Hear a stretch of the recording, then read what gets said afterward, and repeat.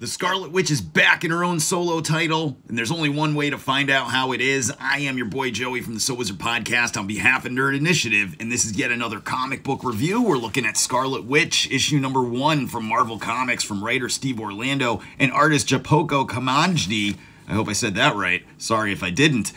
Once again, we've got The Scarlet Witch written by Steve Orlando. This seems to be a continuation of the previous series. She works in a magic shop with a magic door in it, and things come through that door, causing her to have hijinks ensue as she has different adventures. What did we think? I loved this book when it was first out, the first run of The Scarlet Witch by Steve Orlando. I loved it, and this just continues right along with that storyline and that whole concept. I love it because the art is fantastic and the story actually lets Scarlet Witch be a superhero. It's not torture porn about Wanda, it's actual superhero adventures. Check it out. It's awesome and in stores now.